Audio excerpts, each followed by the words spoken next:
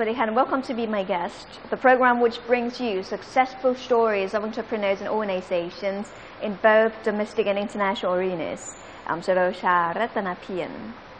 Dermatology is a science that is connected with the diagnosis and treatment of diseases of the skin, hair and nails, and dermatologists are definitely one of the needed medical experts who can educate and cure skin diseases in precise, appropriate and ethical means.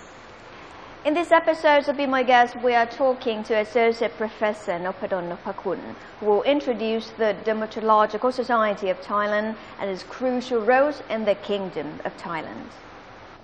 And currently I am granted an opportunity with Associate Professor Noppadol Nopakun, the President of Dermatological Society of Thailand. Swadika.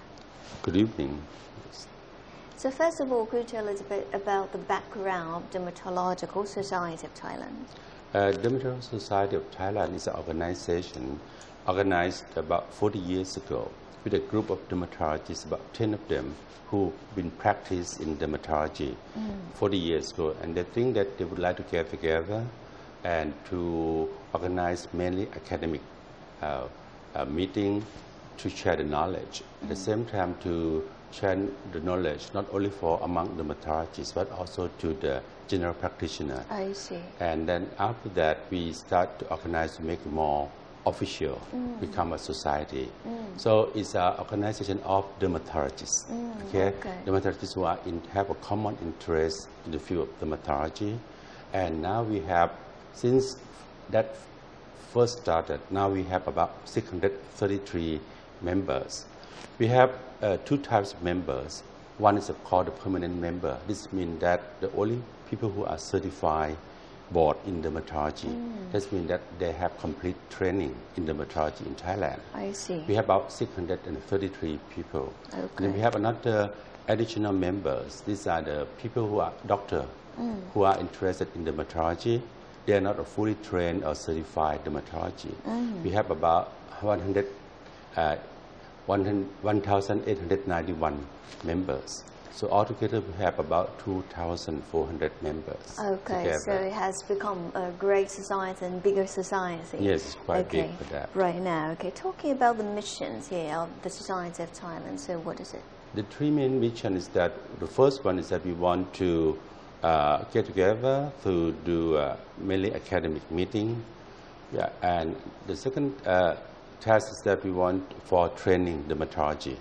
We also set up another committees under the society. This is to train doctors to become a dermatologist. That we can talk about that later. And then the other mission is that to help or to educate the public and to go out to the upcountry to help to provide service for people who lack service in dermatology. I see. So that means altogether, both permanent members and also additional members, they gather together. Oh yes, they can join together. I see. Okay. Talking about the role and responsibilities here of Dermatological Society of Thailand, so what are they? You mean the academic meeting? For the academic meeting, we have the three meetings. I mean the annual meeting. The first one that we have annually in every March. This is quite a big meeting. We have about almost 2,000 attending. And this meeting mainly to provide the knowledge to both the people who completely trained practice dermatologists and to a newcomer like residents, doctors who are interested. So the meeting is organized to the up to the data. At first the meeting was in Thai, and then we changed slowly to English. Now every meeting all in English because we hope that we can attract doctors from our neighbor countries. I see. Like Malaysia, Singapore. I see. And recently we have been quite successful. We have more people from different countries to join the meeting. Yes. So that's our annual meeting, and that's about 3 days events. And we have courses. We have like every topic that's hot in that area, including the workshop. And another meeting we have like we call the mid-year meetings. This media meeting we mainly emphasize on the practical dermatology. Most of the people who attend are well-trained dermatologists who want to share their experience, who want to learn more about practical point. That only 1 or 2 days meeting. Okay. So in order to serve the academic purpose, you have 3 main and major events. Right. Okay, annually here. And apart from this type of academic activity, so is there any other activities? And the first, let me mention a little bit about the third part. Okay, we know that now dermatology has changed a lot. When I first entered the training many years ago, my family asked me why you want to do dermatology. It's such a dirty diseases, and you have to deal with people who have venereal disease and leprosy. But that trend has changed. Now dermatology also include not only the diseases, but also how to take care, how to improve, how to maintain healthy skin. That's why cosmetic dermatology become a major part in our practice. So our third annual meeting is mainly emphasized on the cosmetic dermatology. But being a leader of the fields, the pillar of the countries, we have to make it more evidence-based. So any topics, any scientific meeting that can be presented in this cosmetic meeting must have enough evidence that show that it works. Most important part is safe for the patients. This is our goal, that safety of the patient is the main thing. Okay, so right now, so that means participants, okay, who will receive more knowledge from Dermatological Society of Thailand is included, okay, the public as well, okay, of those who want to endorse their beauty and healthy skin, okay. Right. So and because the world has changed, we have to change a lot of things, even the training. It used to be like we have 1 year training in internal medicines because every dermatologists have to see the inpatient severe diseases. So they must have knowledge about the internal disease, like many bullous disease that have a very severe complication. And also they have to know about how to improve condition of patients, how to collect birth defects. So we try to incorporate the cosmetic dermatology, like lasers, into the curriculum.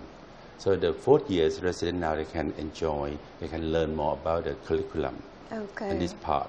So after they fully trained, even though they don't practice cosmetic, they have enough knowledge how to guide the patients. If you come to see me, you want to advise, should I do this type of treatment? I'm not doing that, but I can advise you.